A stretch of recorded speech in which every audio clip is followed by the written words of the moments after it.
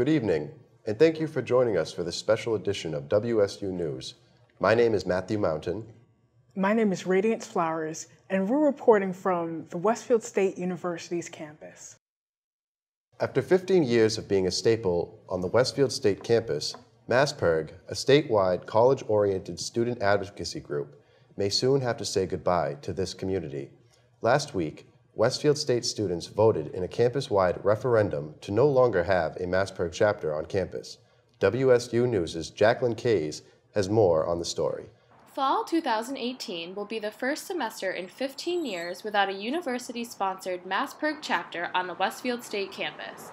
MASPIRG, which stands for Massachusetts Public Interest Research Group, is a student-led advocacy group that promotes various environmental, social, and political causes on college campuses across the state. The biggest two active campaigns that we have right now are our Save the Bees campaign and our Toxic Free Westfield campaign. Earlier this semester in March, several members of the WSU Student Government Association, or SGA, proposed that the university stop funding for MASPIRG's activities on campus. I think there's a lot of students who don't know what you guys are, who are paying for you, and that's not okay. Many SGA senators accuse the MASPIRG chapter for not doing enough with the money they receive from student fees. I voted no tonight because I don't think that the money that we pay for MASPIRG goes back to the campus at all.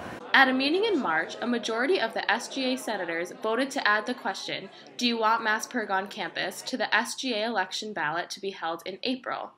MASPIRG members quickly began a support campaign after the meeting, which lasted until the final day of elections on April 16th.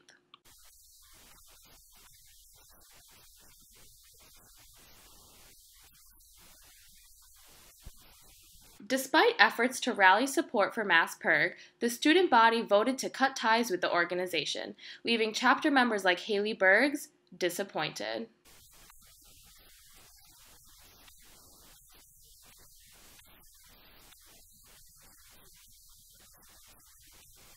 Bergs still hopes to continue her Save the Bees campaign as part of her own personal advocacy project, but now she is not sure where funding for the campaign will come from.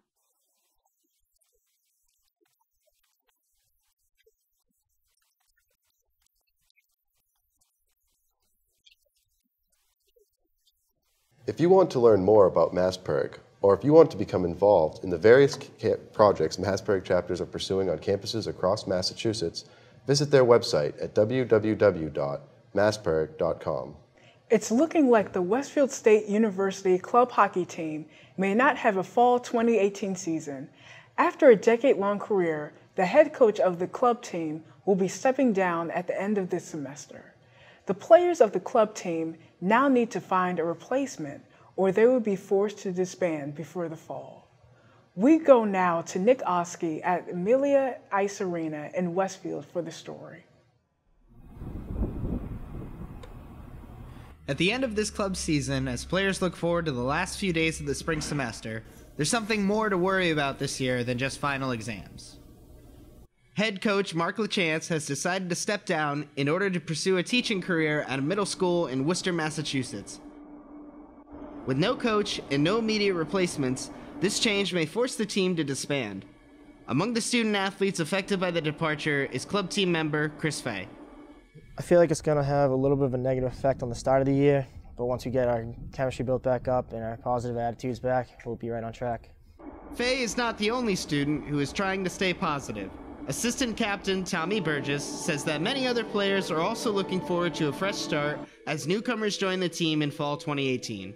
A lot of young guys, a lot of new guys coming up. So I think, it'll give us some new life, and we kind of need that after last year.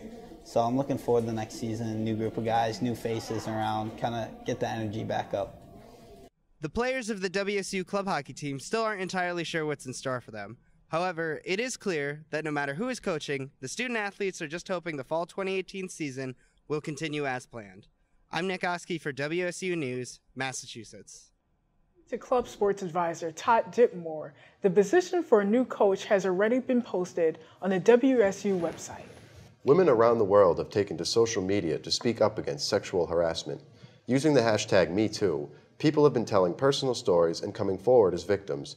Here at Westfield State University, the movement has caught on among female students as well as faculty and staff. Jack Hislop has more.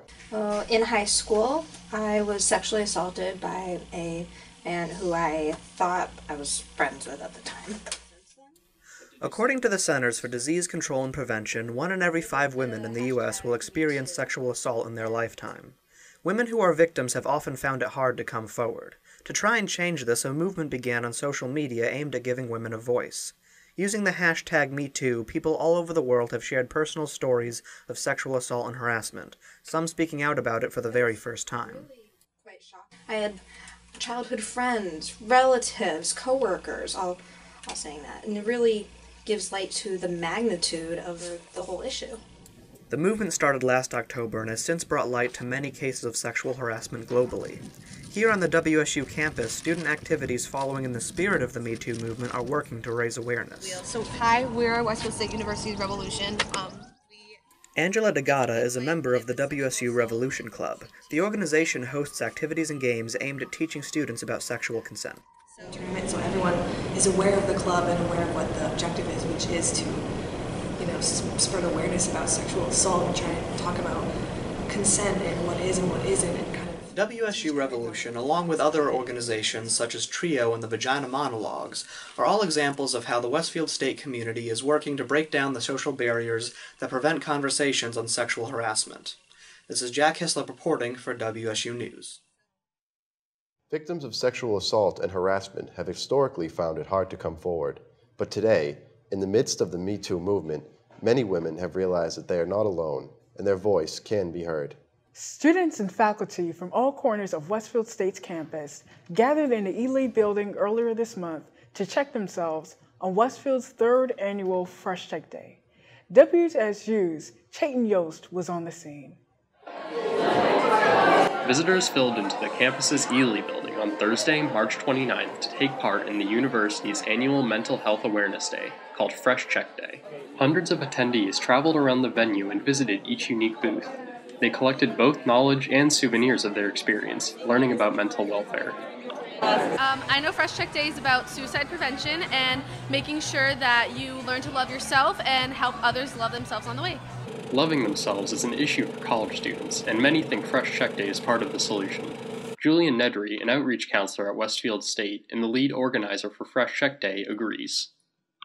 That's really what makes it super unique, is the fact that it has like a really important suicide prevention, positive mental health, destigmatizing message, along with the fact that it's just a lot of fun. Anyone who missed the fun of the main fair but still wanted to promote a healthy mindset in their communities could attend the Fresh Check Day After Dark event from 8 to 10 p.m. that night. Those who attended say Fresh Check Day is a great way to break the stigma surrounding mental health, and that's an even outstanding event. Thank you for watching this broadcast of the WSU News. My name is Matthew Mountain. And I'm Radiance Flowers.